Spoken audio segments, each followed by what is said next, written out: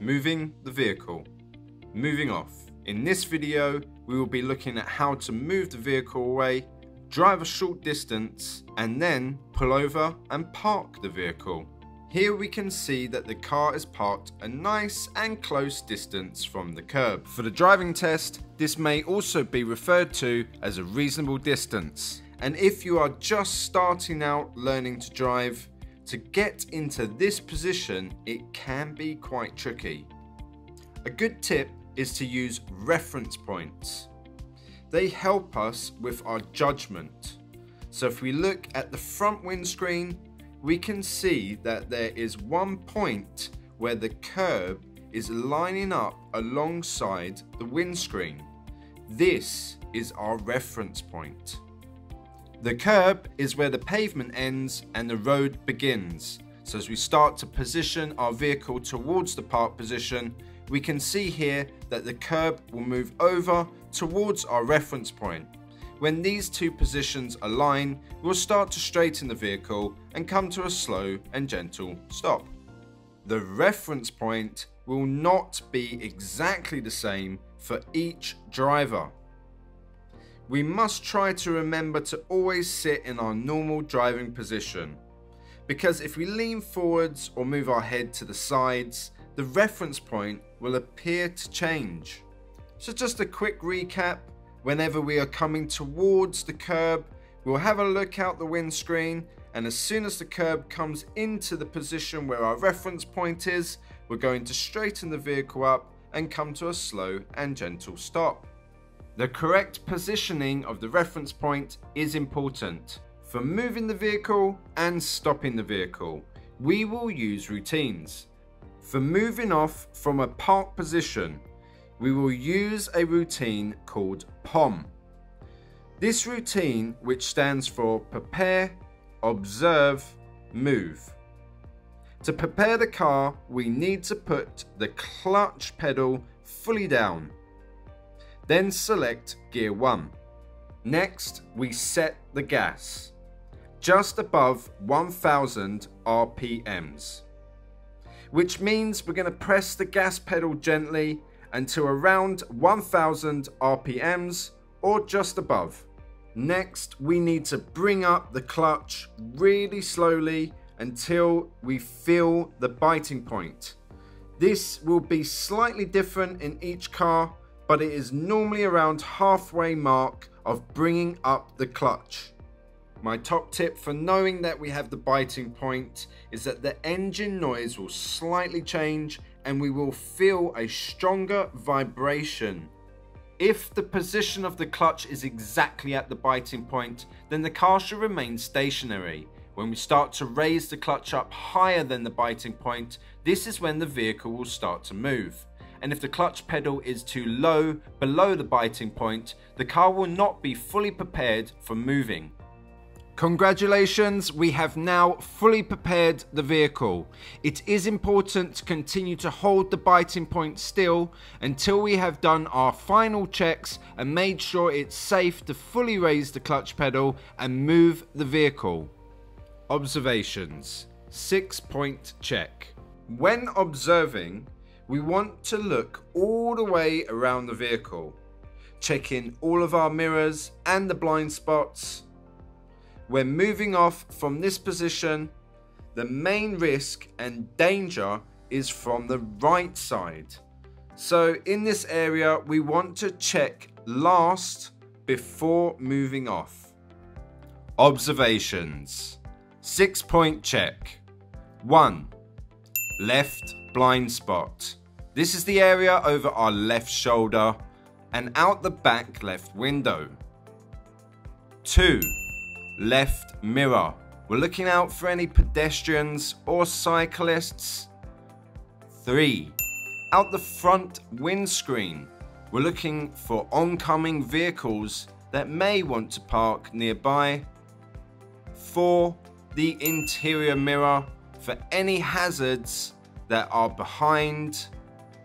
5. The right mirror for motorcyclists or any other vehicles that may want to overtake. 6. The right blind spot. This is deemed as the most dangerous side for any overtaking vehicles, and we must check this before moving away.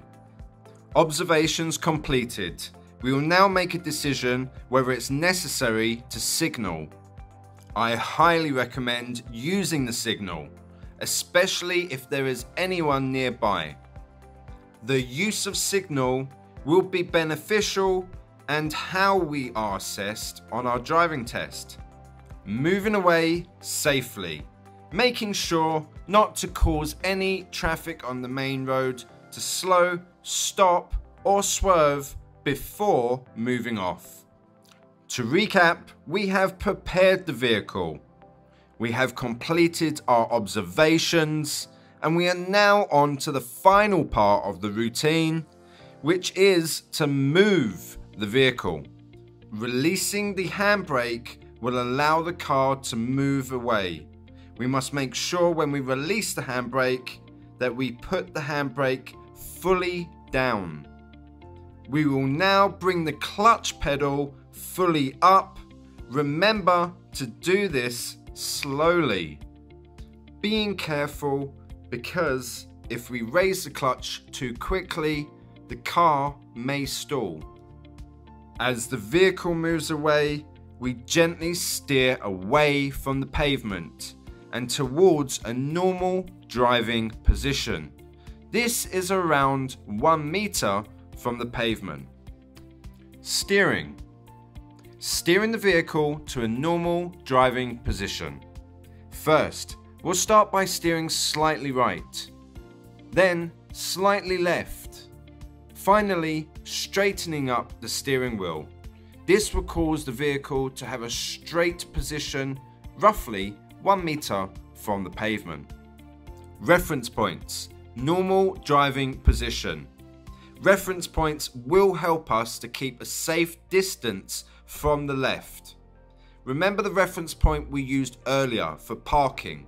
This keeps us in a nice park position from the edge of the pavement. For a reference point for normal driving position, we'll mark this in a safe area. We'll be roughly 1 meter from the curb, and we can check this by parking and securing the vehicle and exiting to have a look outside the vehicle. This can gain an extra perspective when exiting to look at the distance that we are from objects, providing it's safe to do so, and I highly recommend that we do this to gain a good concept of distances for our vehicles. Once you've returned to the vehicle, then we can mark this on the windscreen using a sticker or any object. Now that we're back in and we're driving, as we're driving, we can have a quick glance to the reference point. As long as any hazard is on the left side of this marking, we will maintain a safe distance from the left. Reference points are an excellent teaching aid and to only be used as necessary. Accelerating and increasing the speed of the vehicle. We can call the accelerator pedal the gas.